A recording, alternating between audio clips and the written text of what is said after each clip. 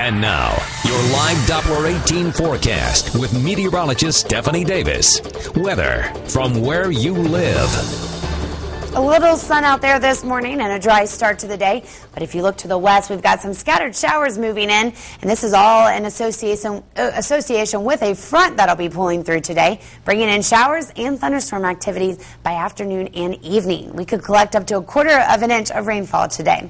Currently outside, we're starting on the warmer side at 69 degrees. Winds out of the southwest at 6 miles an hour. Now here's this frontal boundary. You can see by the clouds here as they start to push into the area, it's going to bring in those scattered rain chances and even thunderstorm possibilities through the day. If we put it into motion here, you'll see that a perfect line forms along the southeast of our counties, and that is that front pushing through. So not only is it going to bring in scattered showers and thunderstorms for the day and also for the evening hours, but it also is going to drop temperatures. As it slides through, we'll see a significant drop for Wednesday and Thursday, barely touching that 80-degree mark. So we'll be down into the upper 70s by Thursday. So if we take a look at rainfall, heavier amounts will be to the southeast than the northwest. We're expecting anywhere from a trace to about 1/4 of an inch. Again, our southeast will see those heavier bands of rain.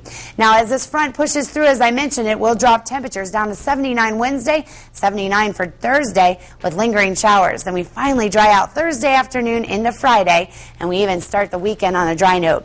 Another system returns for Sunday, bringing in rainfall again. So for today, really the late afternoon and evening, we concentrate on rainfall, scattered showers, possible thunderstorm activities. No severe weather is likely today, but there is lightning associated with those thunderstorms. A high of 84 puts us really close to the average. Once again, the average high is 86. Average low 64 degrees. We'll settle in at 62 tonight with a few scattered showers still likely. Tomorrow, a high of 79 and keeping that 79 for Thursday with those lingering showers towards the end of the week. We dry out for Friday and Saturday, and then we do see another system approach at the beginning of next week. Temperatures will start to moderate again back into the 80s near the averages. So we just have a couple of days of that 79-degree weather. All right.